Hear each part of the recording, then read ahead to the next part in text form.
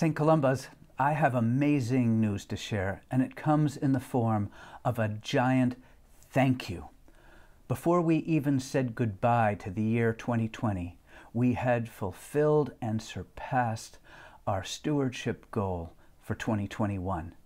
Now, those who have been around St. Columba's for a while know that this is an extraordinary accomplishment and statement of commitment. As of today, we have surpassed our goal with nearly 600 households pledging close to $2.5 million for this year.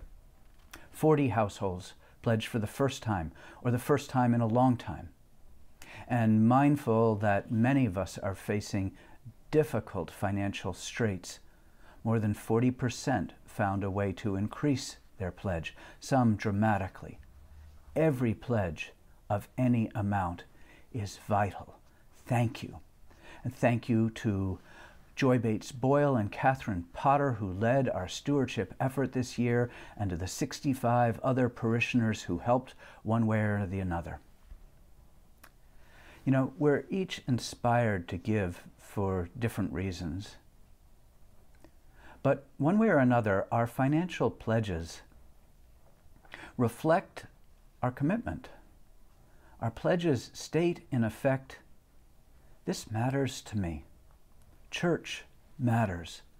Being grateful for God's blessings and generous with our gifts matters. The desire to live God's love matters.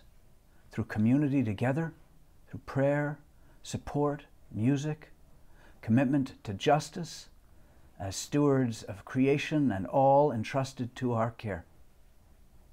These are hard times, but thanks to you, St. Columba's is thriving. We are ready to carry out the mission of God. The world needs the love we share as the body of Christ. Today, let us rejoice with thanks and praise. Alleluia. Alleluia.